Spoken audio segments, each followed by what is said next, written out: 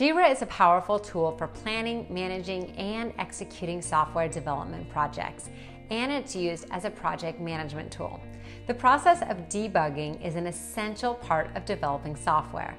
Tracking bugs, identifying, following up on, and registering issues is relatively simple with this software. However, Jira is often dismissed since it's believed to be used primarily for developers.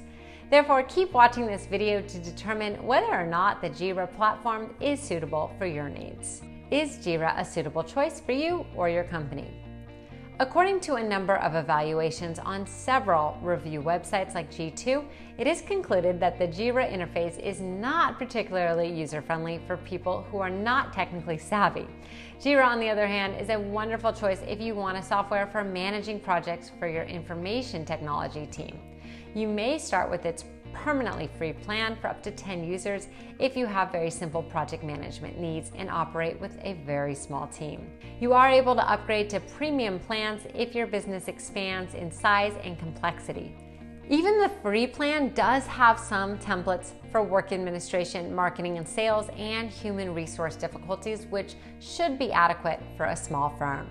When compared to alternative platforms for managing projects, such as Monday.com, Jira is not among the best. Despite this, it's quite evident that Jira is a good alternative for small enterprises that have needs for project management that are not very sophisticated, particularly because of that free lifetime plan it offers. I'll mention really quickly that there are links in the description to all of the software mentioned in this video. They are affiliate links, which means you will get the best possible price and we may make a commission as well. Smart business owners know you have to act quickly if you want to grow your business, so definitely check out those links right away. Now let's review some pros and cons. Jira offers several benefits, including an intuitive user interface and the capability to be completely customized to meet the specific requirements and work processes of a wide variety of teams working in a variety of specialized fields. Jira is an excellent piece of software that can be used for any kind of development project because of its highly adaptable dashboard, extensive integration capabilities, and many gadget options. You have a lot of leeways to modify it so it fits your particular workflow and user experience. It's used by 83% of Fortune 500 firms, and that's no coincidence.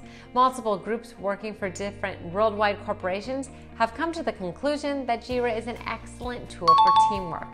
It can accommodate up to 20,000 people, and it integrates well with other collaborative tools such as Trello and Slack, which increases its practicality for usage in day-to-day operations.